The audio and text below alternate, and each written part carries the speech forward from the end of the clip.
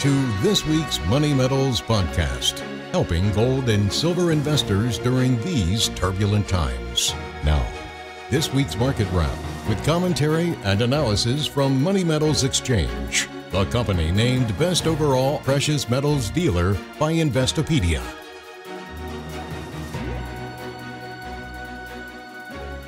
Welcome to this week's Market Wrap podcast. I'm Mike Leeson. Precious metals markets continued rallying early this week. They gave back some of their gains on Thursday. As of this Friday recording, gold prices are up 1% for the week to trade at $1,803 an ounce. The silver market shows a weekly gain of 3.1% to bring spot prices to $20.74 an ounce.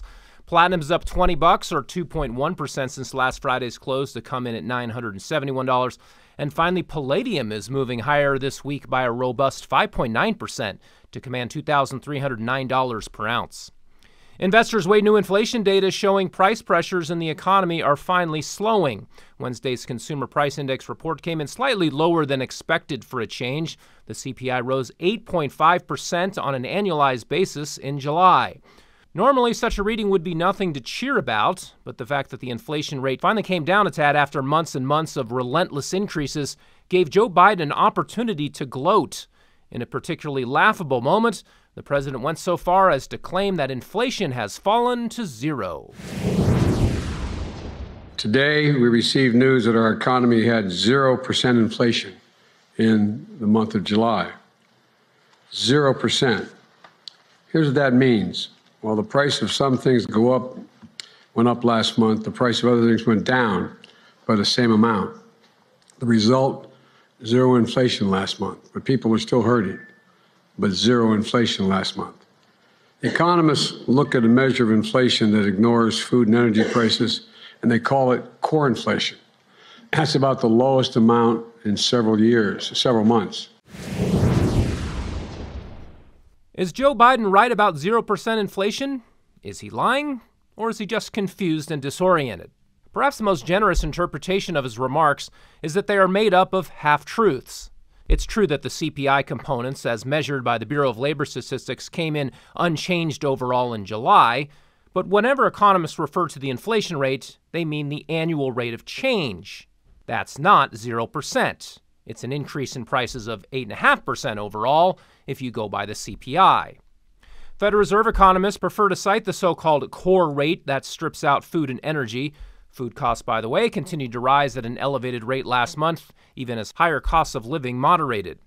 But Joe Biden and the Fed can't have it both ways. They can't credibly claim they're winning the battle against inflation because of a single month of data.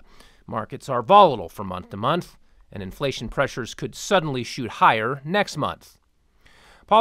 Political solutions to inflation often achieve the exact opposite of their stated goals. That's what critics of the so-called Inflation Reduction Act are saying. Independent analysts of the Biden-backed bill show that it would actually cause a small increase in inflation before potentially achieving small reductions years later. That's because it would massively increase government spending immediately and then theoretically generate revenue to pay for it later. The increased revenue would come from a warlike buildup of IRS enforcement machinery, including a staggering 80,000 new agents, some of whom will carry weapons and who must be prepared to use deadly force against taxpayers, as stated by a shocking new IRS employment ad circulated this week.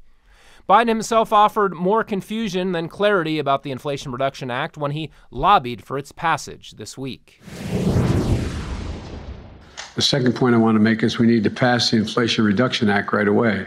That's the most consequential thing that Congress can do to keep our progress on inflation from getting better, from getting worse, keep it moving in the right direction. As politicians and central bankers try to manipulate the economic data to fit their narratives, rogue traders on futures exchanges are trying to manipulate prices in their favor. On Wednesday, two former JP Chase traders were found guilty of fraud for manipulating precious metals markets. They had used a deception known as spoofing to help enrich their top clients at the expense of ordinary market participants. However, another JP employee involved in the market rigging scheme managed to get acquitted on more serious charges. Jeffrey Rufo was found not guilty of racketeering and conspiracy. That deals a huge blow to any hopes that top executives might be held accountable for overseeing what prosecutors called a criminal enterprise at the banking giant. J.P. Morgan continues to dominate trading volumes in gold and silver contracts. This isn't likely to change anytime soon, nor will market manipulation schemes be completely rooted out anytime soon, especially since the ringleaders now have less reason to be fearful of ever being convicted of racketeering crimes. The path to ultimately defeating price manipulation in gold and silver markets is through rising demand for physical bullion.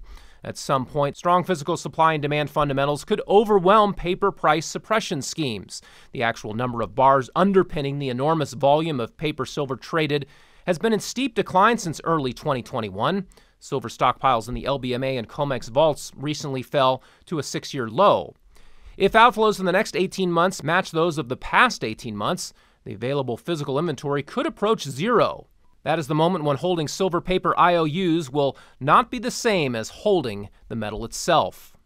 A default on the futures trading exchanges might only be avoided by metals prices rising high enough to entice holders of physical bars to part with them. In the meantime, tightness in precious metals markets is a bullish indicator.